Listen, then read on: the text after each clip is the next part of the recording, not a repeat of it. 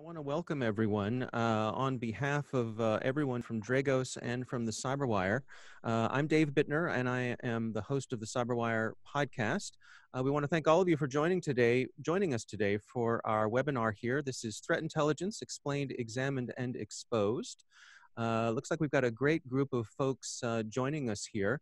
I want to introduce our main host this afternoon, or this morning. This is Sergio Caltagirone. He is Vice President of Threat Intelligence at Dragos.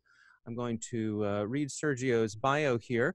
Sergio hunts evil. He spends his days tracking hackers and nights chasing human traffickers. In his 9 years with the US government and 3 years at Microsoft, he hunted the most sophisticated targeted threats in the world, applying intelligence to protect billions of users while safeguarding civilization through the protection of critical infrastructure and industrial control systems. He co-created the Diamond model of intrusion analysis, helping thousands bring more pain to adversaries by strengthening hunters and analysts. He also serves as technical director of the Global Emancipation Network, which is a nonprofit dedicated to ending human trafficking through data science and analytics, saving tens of millions of lives. Sergio, great to speak with you again. I'm just going to hand things over to you and let you take over here. Awesome. Thank you, Dave. So, hey, everybody. Welcome from New Zealand, from Slovakia, and Texas, their own little country over there. And, you know, I want to thank everyone for joining us today. And we're going to talk a bit about threat intel. And I hope this doesn't take too long out of your day. You know, I like these to keep, you know, kind of short and sweet. And then we'll jump into some questions. I've been doing threat intelligence now for 20 years. And it's, of course, its name has changed. You know, it was digital forensics and, you know, it was incident response, and that kind of still is the case. And it's got flavors of those, and it's kind of changed and morphed over time. It was intrusion analysis for a while and all this stuff. So anyway, but what I really want to do is get to the idea of, you know, what we're going to accomplish here, right? What we're going to, what we want to accomplish with threat intel. And a couple of things here, right? We're going to record this, and everybody can see it. Basically, there's, you know, no phones, but that should be easy. You see the Q&A button at the top there. Go ahead and ask questions through there, and then use the chat if you have any technical questions you need to address. Went backwards there. There we go. So the problems that we see being addressed by threat intelligence. So are in policy space, there are still a lot of folks who don't understand the risk of cybersecurity or invest sufficiently in the space. And honestly, there's a lot of folks in information security and cybersecurity who are like, hey, I've been doing this for 20 years and this is all I've been talking about. Why don't you guys understand it yet? And you feel like you're banging your head on the wall, right? And I get it. I'm with you here. But the fact is, I visit boards of directors. I visit CEOs and CSOs, and it's not necessarily that they don't understand cybersecurity as a problem. They absolutely do. It's just always a challenge of one, you know, limited resources and choices, right? Which is, you know, in the industrial space, for instance, we'll have, we'll walk in and we'll talk to a site manager, and they will say, you know, do I buy a cybersecurity box, or do I go and do I maintain a turbine? And they're like, well, where's my money going to go? And these are important questions. And so we all have to realize that we're not in a bubble, and that these are very important questions that are being addressed. And so one of the things we're trying to do with threat intel is try to explain the threat clearly, so that people can make better choices. And that choice isn't always, we need to invest more in cybersecurity, unfortunately. That is not always the right choice. But it always needs to be one that is best informed with information. The next problem we are addressing with threat intelligence is strategy, which is, okay, so say you want to invest in cybersecurity, what do you do now? Do I go and I go after some new machine learning that's going to help me fight insider threats, or you know, identify user behavior analytics that are necessary? You know, what is it going to be the next? What's going to be the next big thing I have to focus on for my business? And I like to say that this is always like chasing the boogeyman. And that's what we've done in information security, unfortunately, is created a whole bunch of boogeymen, because a lot of times we haven't separated the reality from the research. And that's really important when it comes to the real world, because honestly, you don't want companies investing their very limited resources on research problems. That's all well and good, but again, when I have to make the choice of a blinky box or turbine maintenance, those are that I'd rather have them spend money on a real threat versus like oh, well, this could be really bad, why don't you deal with this kind of threat. And so these are real world, decisions that we have to be very honest as practitioners, and as people that folks listen to about. And then the last one are defense, right? Which is, okay, when you get down to it, when you get down to your SOC, when you get down to operations, when you even get into like development and DevOps, and you talk about, okay, how are we going to secure this and what are we going to do about it? And we focus very heavily on obviously the critical controls. And those are absolutely what everyone should focus on. There's no ifs, ands, or buts about it. There's no fairy dust here. There's no magic unicorn. It's very basic things that people need to do better. And the industry itself needs to help people do better. But the fact is, even in organizations where the critical controls are done well, there are still gaps in those. Or in organizations where those critical controls can't necessarily be fully implemented, there needs to be gaps in place. And we see this a lot, especially, and again, I'm just going to use industrial control, where they can't deploy a patch until the next downtime maintenance window, because they can't take the power plant offline. I'm sorry, but your power is probably more important than a patch.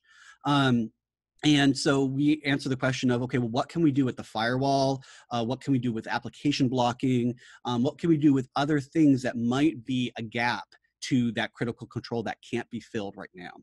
And these are all parts of how threat intel addresses it, right? And so the question is, what the heck is threat intel? I don't know. Everyone's got their own answer, and I've got my own thing. So I'm just going to tell you what I think it is, which is fundamentally, threat intel is reducing harm. And what that means is we improve decision-making, and that's decision-making at the policy level, at the strategy level, and at the detection level, at the defense level.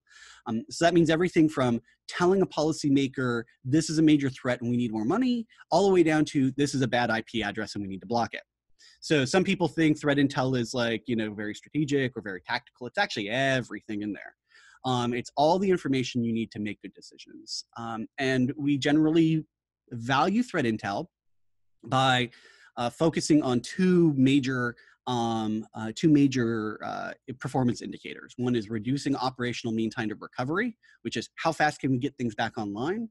And the second one is reducing adversary dwell time, which is when they're in there, how fast can we recognize they're there and how fast can we kick them out? And Intel helps with both of those questions. So I keep going backwards. There we go.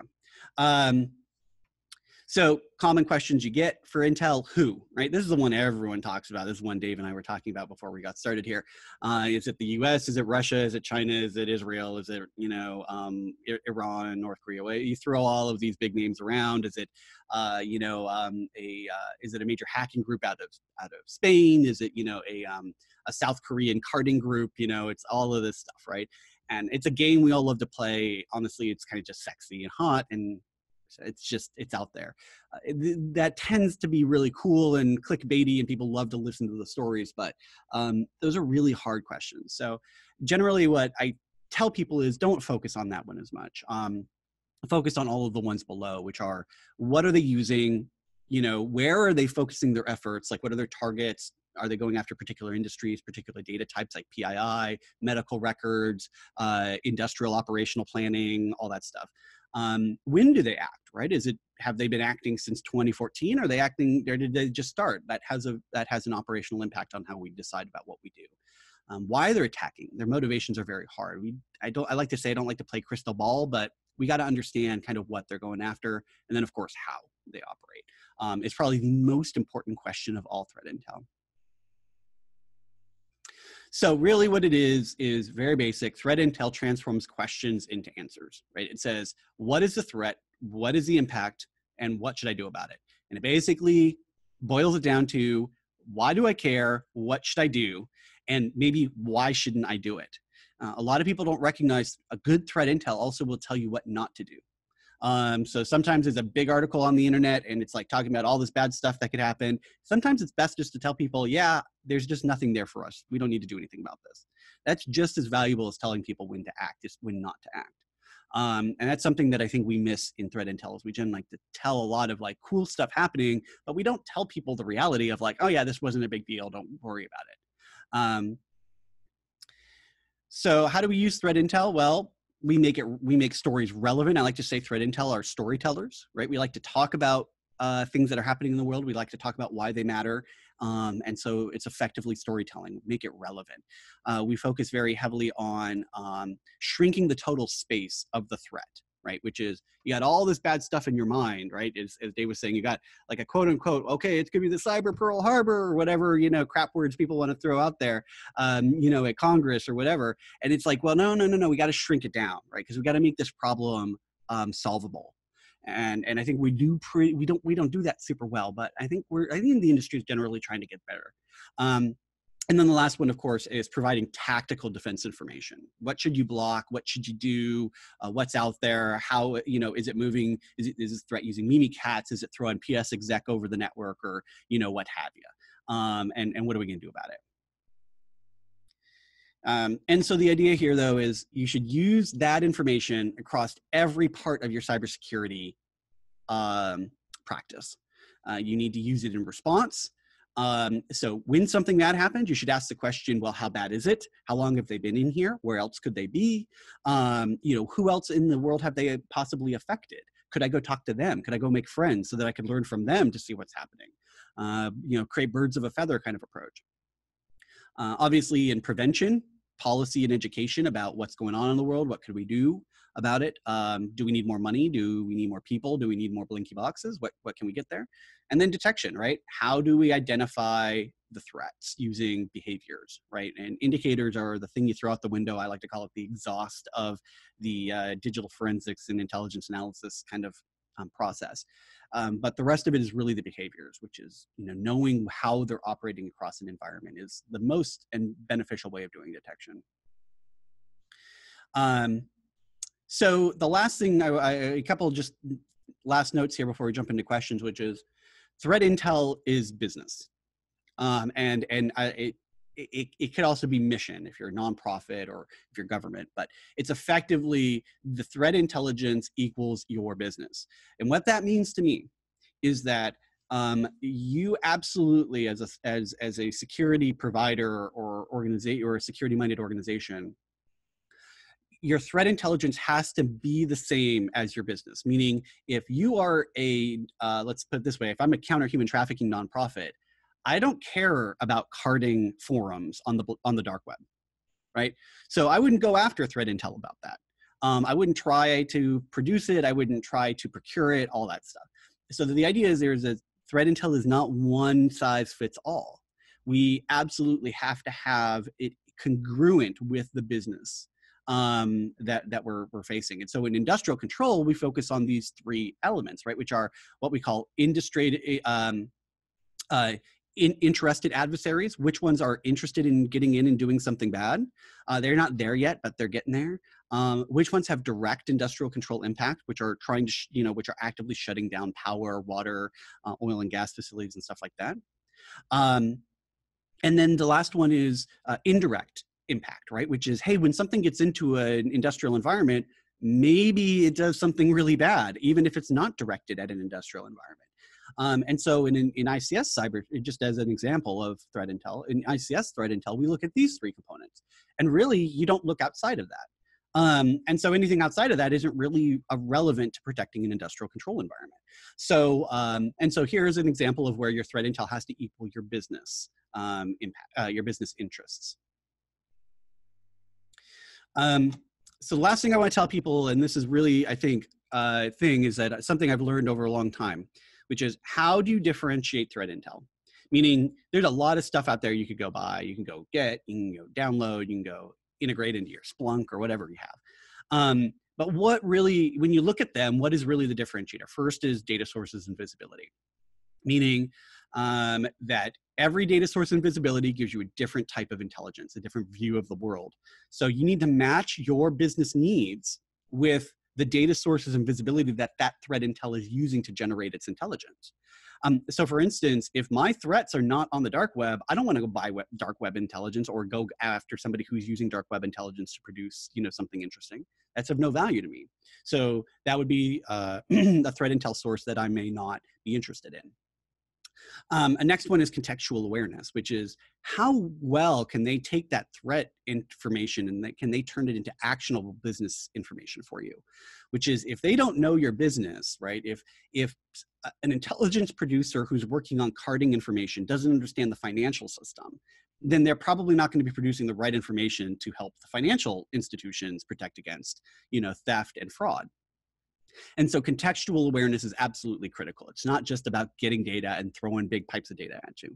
And the last one is action relevance, meaning if they tell you should do something, or inside the data are revelations of what the impact would be and stuff like that, they have to be relevant to what they're trying to protect. So you can't just the days of you need to patch all the things and you should air gap your network and take yourself offline, and these things should not be internet fate. All of that boilerplate crap does not fly anymore in security operations, right? And so the actions have to be relevant to the environments and businesses and processes that they're trying to protect.